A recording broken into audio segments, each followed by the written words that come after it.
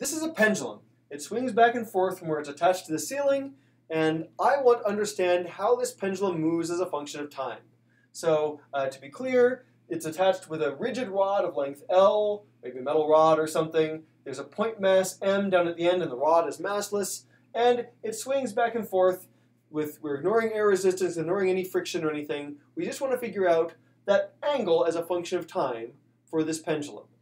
Now, it's going to be hard to find an explicit function of time, it turns out. Maybe impossible to find a closed form explicit function, but what we really want to be able to work this out, we want to get to the point where we have a differential equation for the motion of the pendulum.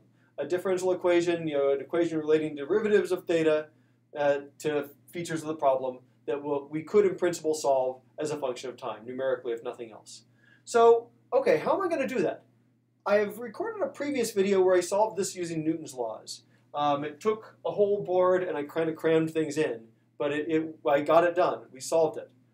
I want to now instead use the principles of Lagrangian mechanics to solve this problem and to figure it out. And Lagrangian mechanics, as you may know, is the idea that we define a Lagrangian,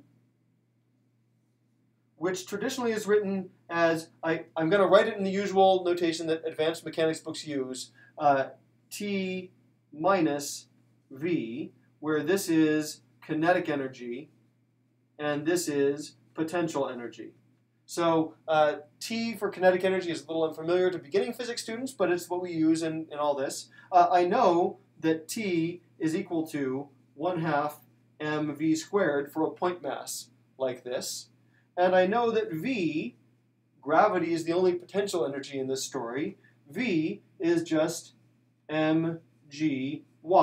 I've said y here. I guess I should have been explicit, saying that I've defined some coordinates, x horizontal, y vertical, and just for convenience, I've chosen the origin to be the pivot point up at the top. So these are my kinetic and potential energy. I need to write these in terms of theta, because theta is my one coordinate, generalized coordinate in this system.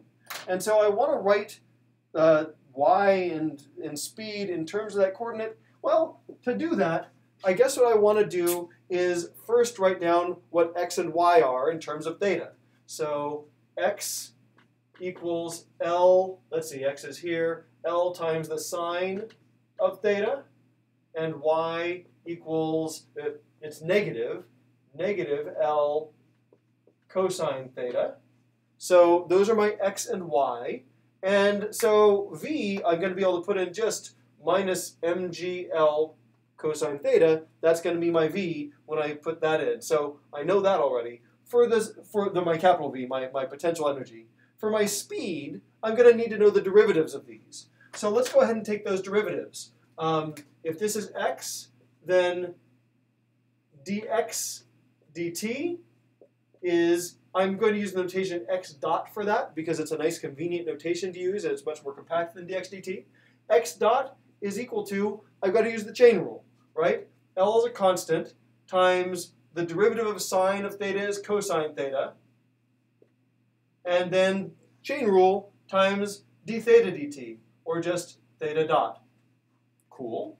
And this one, y dot, so dy dt is y dot, and that's equal to, let's see, negative cosine, derivative of that is positive sine, so L sine theta times theta dot. Again, chain rule going on there. Let me do a reasonableness check here. If my theta is in the position I've drawn it here, if that's positive theta, and theta dot is positive, say it's increasing, that would mean there's a swinging upward, and that is a speed up and to the right, both positive. Yep, these are both positive in that situation. So okay, I feel good. These seem reasonable. So what is my v then? V, I could have even done this a different way, couldn't I? Well, I'll go ahead and write it down. This is fine. I'm just doing this as best I can. I want v squared. V squared is x dot squared plus y dot squared. That's what speed is. This is the Pythagorean theorem for speed. Cool. So that's going to be L squared cosine squared theta dot squared plus L squared sine squared theta times theta dot squared. That's a squared, really. Theta dot squared. And cosine squared plus sine squared is 1, so this is really just L squared theta dot squared. And honestly, I could have guessed this without even going through all this process, because I happen to know that speed equals L times theta dot. That's for circular motion. Since this is constrained to be a fixed thing, I could have just said V equals L theta dot, which is the same as L omega, something like that. V equals R omega is a known thing in things. So I could have gotten straight here without even doing the derivatives there. Okay. Anyway, I've got this. I can write down my Lagrangian now. My Lagrangian, after all this, is going to be L equals 1/2 m L squared theta dot squared minus mgy, but that means plus mgl cosine theta. That's my Lagrangian. And what do I do with it? I mean, I've said that I'm going to use Lagrangian mechanics to do this, but how do I use it? Once I have my Lagrangian written down, I write down the Euler-Lagrange equations. And the Euler-Lagrange equations say that this whole thing equals 0, d by dt of dl d theta dot minus dl d theta. The derivative of the Lagrangian with respect to the coordinate is negative, and the time derivative of the derivative of the Lagrangian with respect to the time derivative of the coordinate, theta dot, is positive. Those have to combine to 0. All right, what's this give me? Well, dl d theta is just, where am I? dl d theta, there's only one theta here. Remember, theta and theta dot are treated as independent variables in this formulation. dl d theta is just 0 minus mg length sine theta, and dl d theta dot equals, this term goes away here, derivative of theta dot squared is 2 theta dot, so this is going to be ml squared theta dot. And then d by dt of that, the time derivative of this is just, those are constants, ml squared theta double dot. All right, so the Euler-Lagrange equations then tell me that 0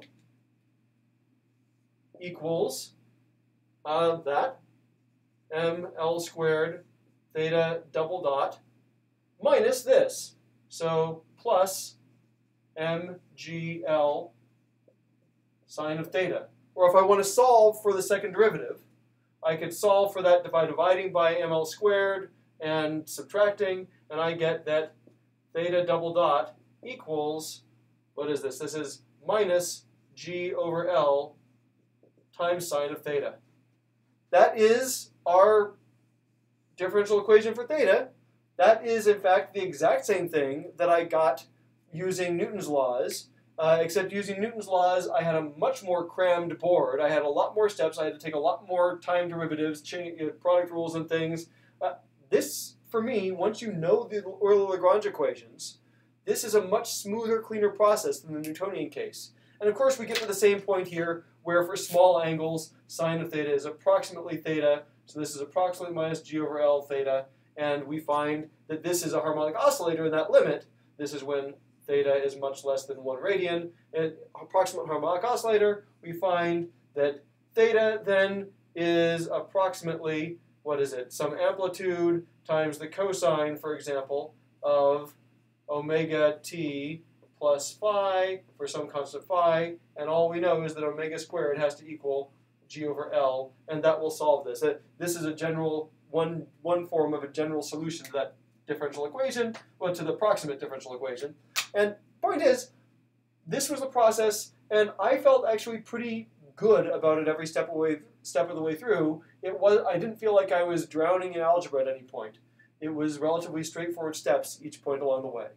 So that is how you solve the motion of a pendulum, a single pendulum, using the Euler-Lagrange equations.